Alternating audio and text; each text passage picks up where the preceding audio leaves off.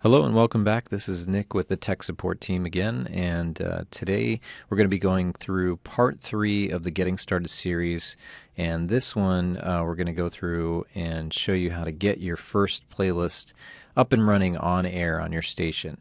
Now for this, of course, we're going to be using your basic mode, and that is the first step to getting your station listed and on air is to start this basic mode playlist. So in the last video, we did go through and we did the uploading of the tracks, making sure that they're all tagged correctly. And as you can see, we've got all the tracks ready to go here in our tracks locker. So the next step is really to create your first playlist. So what you want to do there is click on Playlists. Now on this page here, I've created another playlist previously, but I'm going to go ahead and create a new one. So what I'm going to do here is I'm going to select Create a New Playlist. And you're going to see that your tracks locker is going to show up on the left here. Here's all my tracks I've uploaded. On the right is the window or the box for the new playlist. So essentially what you do is you just highlight the tracks that you want to move over, hit the green arrow, that moves them over. Now in this case I'm just going to grab all of them because I want them all to be in this playlist. So I'm going to highlight them all, click the green arrow, and move them over. Now, if you want to adjust the order in which they're in, you can always highlight a track and hit the down arrow. That'll move it down one spot. Double arrows, that'll move it down 10 positions, and the triple moves it down 100 positions. So it may drop it to the bottom or the top, if depending on how long your playlist is. So that's essentially the gist of it. It's that easy to create the playlist. So I've got this here. There's a few other options. You can click Randomize. That's going to just quickly randomize them right before your eyes and mix everything up for you in a random order. If you don't like that order, you can hit it again and keep randomizing.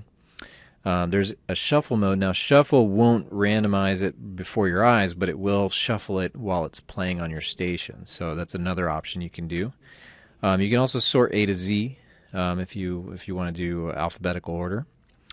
So then we've got that, and let's see. So then what you want to do is save it.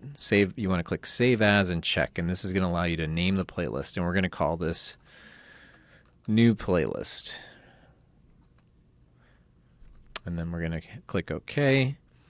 It's going to save. Now it's going to tell you up here if it has passed the DMCA rules and regulations, which it has.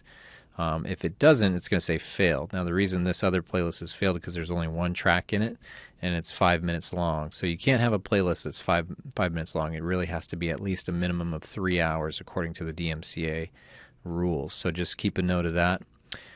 So it's the new playlist that I saved just then was 5 hours 17 minutes. So it passes. Everything's good to go. So the next step is getting this on air and broadcasting on your station. So what you want to do next is click on the Controls tab here. You're going to see this drop-down menu for the playlist you want to select to play. In this case, we're going to select the new playlist, and we're going to hit Start Broadcast. And that pretty much is it. It takes about 5 to 10 minutes for it to get going, but usually it starts up quicker than that. And the way you can check, of course, is going back to your broadcast status page.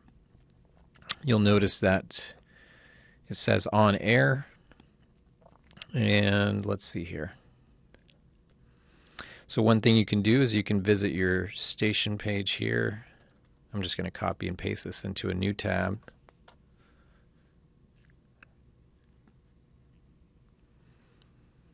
There we go. And we should see it start to play here. Yep, looks like we've got something planned.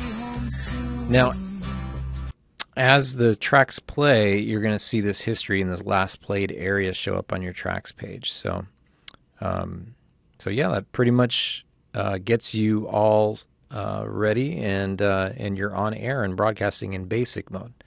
Now, stay tuned for our next video series where we're going to be going over the Studio 365 Live software and how to use that and how to do a live show. Thanks for watching.